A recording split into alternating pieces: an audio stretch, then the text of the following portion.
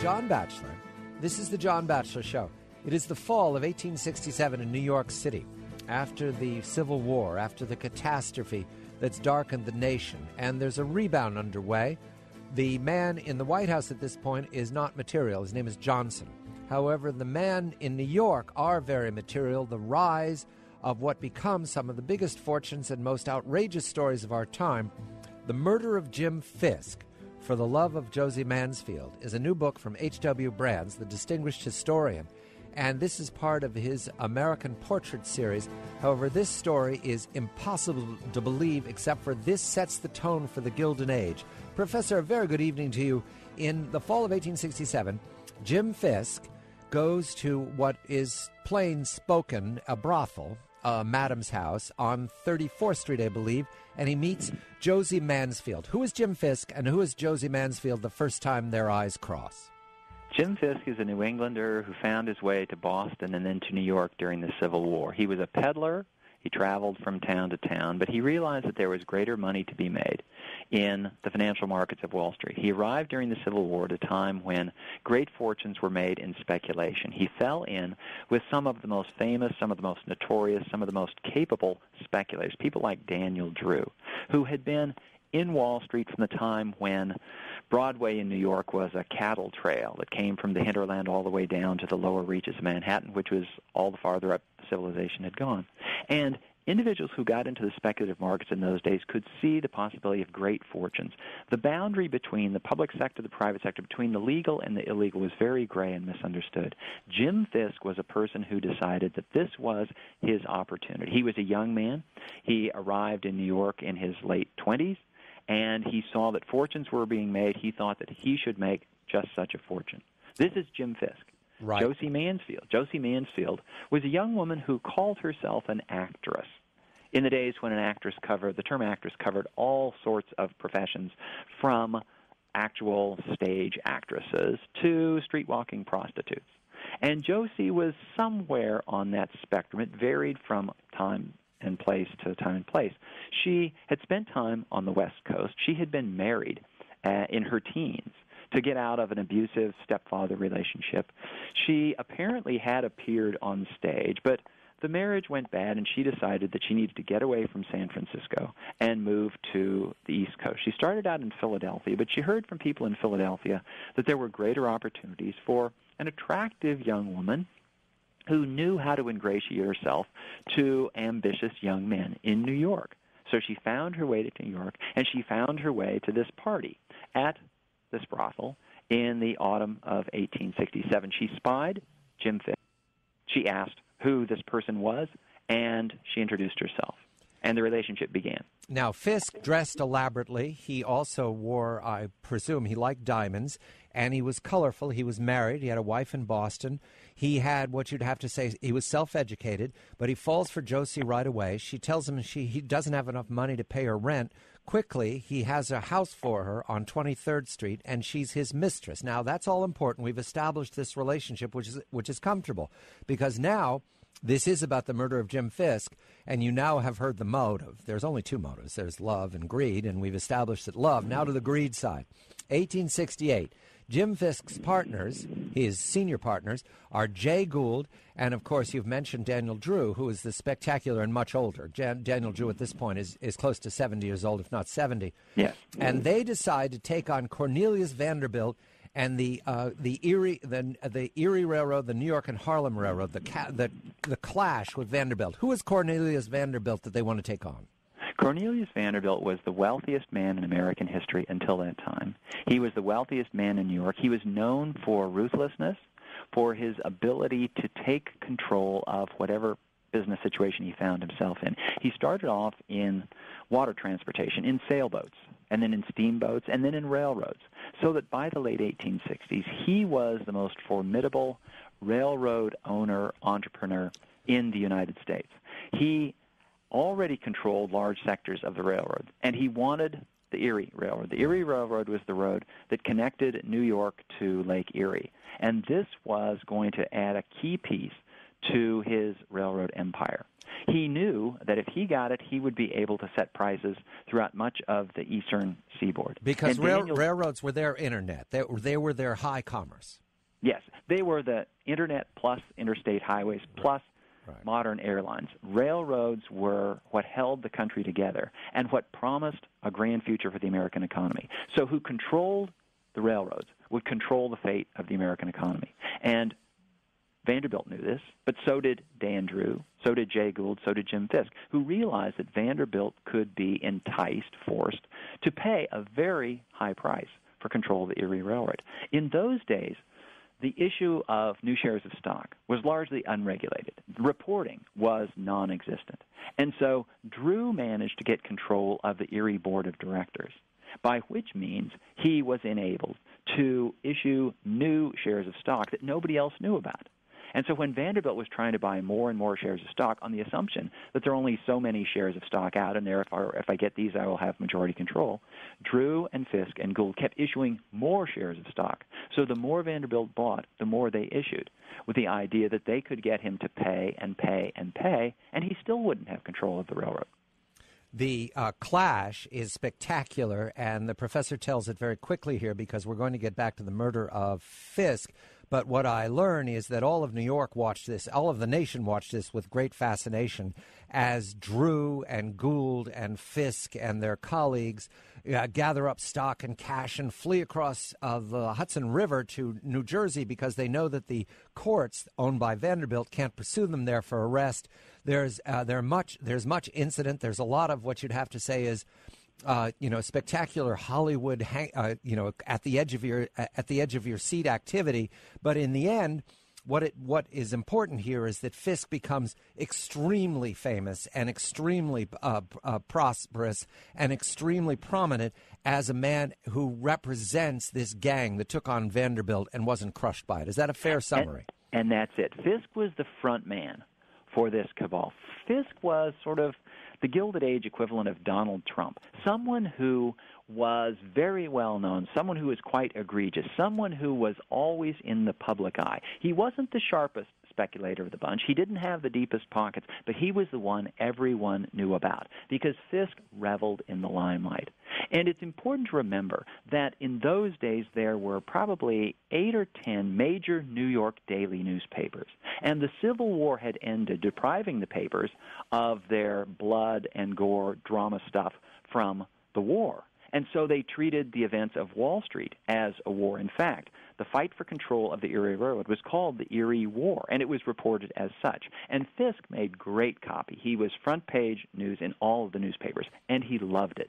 There one more piece of reputation for Fisk is the gold corner, the attempted gold corner of 1869. This has to do with the way gold was traded in those days, and it was bid in a pit in lower Manhattan. And Fisk was one morning the face of bidding up the gold because his partners owned so much of it, Gould and Drew. And that came to ruin when the U.S. government, through Ulysses Grant, reversed and flooded the market with gold. But that made the mob not made the mob angry, and they chased, and everybody was upset with all their losses, but it made Fisk even more famous. Is that fair, Professor? Oh, there's no question about it. Cornering gold was the holy grail of speculation during the Gilded Age. Who could corner the gold market would almost literally have the American economy, the American financial system by the throat, and could dictate the value of the dollar, could dictate who would pay whom and how much. And Fisk and Gould hatched this scheme that came within a whisker of success. Fisk was the public face of this. Gould was the brains behind the scenes. And so when the gold corner almost succeeded, and then when it spectacularly failed, Fisk was the one that everybody knew about. And Congress conducted investigations. And Fisk was quite happy to come and testify. And as he explained at the end in testimony to Congress, he said, it was a disaster. At the end, it was every man drag out his own corpse. He was amazingly blithe about all this. He almost certainly suffered severe losses, but he figured it was you win some, you lose some. The book is The Murder of Jim Fisk, For the Love of Josie Mansfield. H.W. Brands is the author. I'm John Batchelor. This is The John Batchelor Show.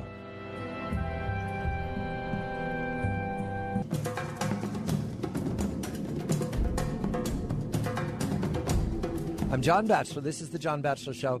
A delightful story that's true. Can't make it up. We're talking about the biggest events in Wall Street at the beginning after the Civil War, causing what eventually becomes a panic that rips the nation apart in 1873. This is during the Grant administration. Lots of scandal, lots of partisan battling, but we're concentrating on a love story that goes wrong.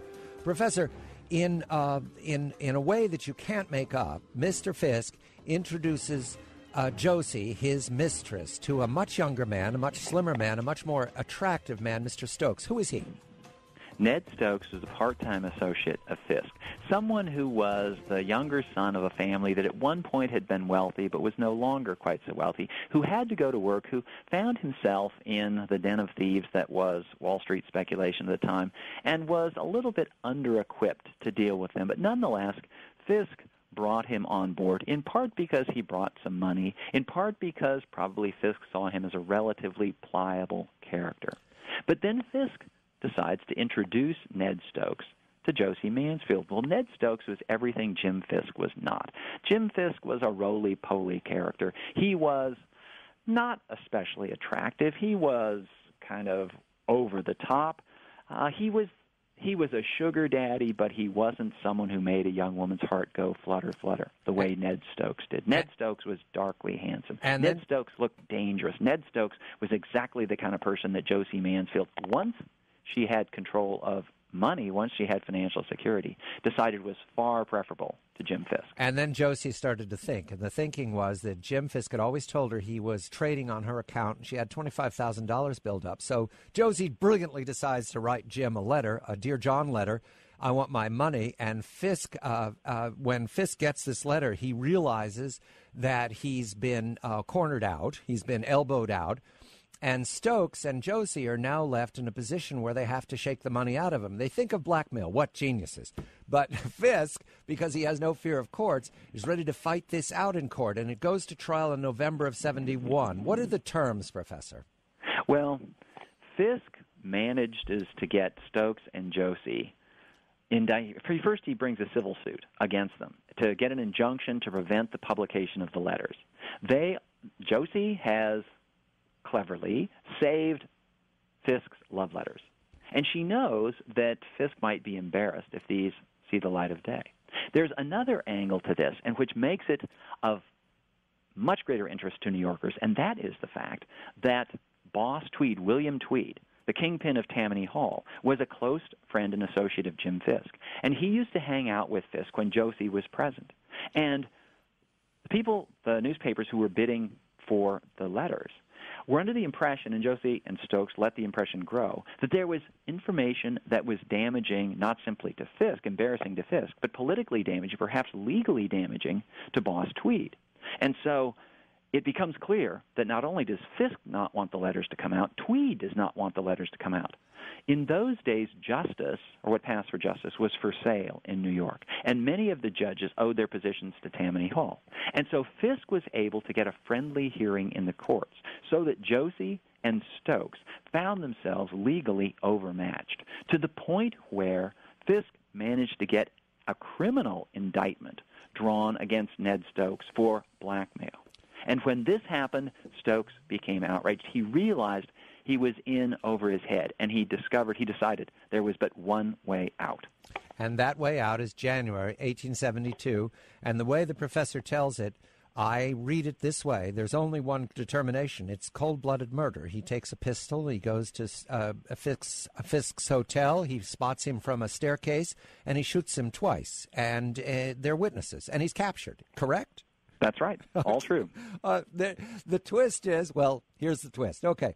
Stokes is taken to the jail, to the Tombs, while Fisk lays dying. And they even have Fisk remark at the end on the deathbed that Mr. Stokes killed me. Everybody's sort of hanging over this, including all the newspapers. However, Stokes feels, vindicated that the mob will release him? What is his state of mind in the Tombs? Well, he understands that just because you shoot somebody in cold blood in broad daylight doesn't mean you're necessarily going to be convicted for murder. This happened in New York. There's a delightful moment, delightful from the standpoint of the historian, where Fisk is lying in his blood, dying in the hotel. And the legal authorities bring Stokes before him so that Fisk can identify him as the one who shot him. But there is a twist of the legal system in those days that gives a special credibility to deathbed testimony. Because if you're dying and about to meet your maker, you certainly will not lie. But it requires the speaker to believe that he's dying. And so the legal authority who brings Stokes in wants to get Fisk to say he realizes he's dying. So he says, "Do you think you're dying?" And Fisk says, "I don't want to die. I hope I'm not dying." But the sheriff wants him to say, "Yes, I'm dying," because then it will render his testimony that much more persuasive. But he does identify Stokes as his assailant, and Stokes is brought up on a charge of murder. The trial begins, and the first trial is in front of the whole world, but New York City and all those courts, and the testimony is pretty straightforward from what we're looking at, except for the twist. The twist is Stokes thinks he's innocent in some fashion or shouldn't be found guilty, and he finds everybody at fault. Josie's quite standing back from this because her lover's on trial for killing Jim Fisk. The verdict comes in, and it totally surprised me, Professor, because I was expecting him to be not guilty. They found him guilty very quickly, completely guilty of first-degree murder. Mm-hmm. And there's the twist that's coming. The court's decision is overturned. Why? It's overturned because the judge apparently, or at least the judge decided, an appeals court judge, decided that the jury was wrongly charged, was misinformed about the law. Now, from this distance, it's really difficult to tell whether the appeals judge was on the take, because it's quite clear that both sides were doing their best to push the outcome in their own direction. And it became almost a matter of who got to the judge last. And so Stokes thinks he's going to hang. But then he's released at the last minute, and they have to have a new trial. And they have a new trial, and eventually he is convicted not of murder, but of manslaughter. So he will not be executed. He will simply go to Sing Sing. And off he goes to Sing Sing. And by this time, Stokes, the dashing, handsome young guy, is but a shadow of his former self. He spent a lot of time in jail cells. Although in those days, if you were wealthy, you could order in food from Delmonico's. You could furnish your jail cell. So the rich in jail live differently than the poor in jail, as they did on the outside. Stokes goes off to Sing Sing, and within relatively a short amount of time, he reports that his health is failing badly. In fact, he might die in prison for something for which he wasn't convicted of a capital crime. He was only supposed to be in there for several years. And so he manages to get released on account of poor health. He gets out of prison, and wouldn't you know it, he makes a miraculous recovery. The light and the fresh air, and he's almost a new man. The Murder of Jim Fisk for the Love of Josie Mansfield, who lives another 60 years. A Tragedy of the Gilded Age by H.W. Brands. I'm John Batchelor. This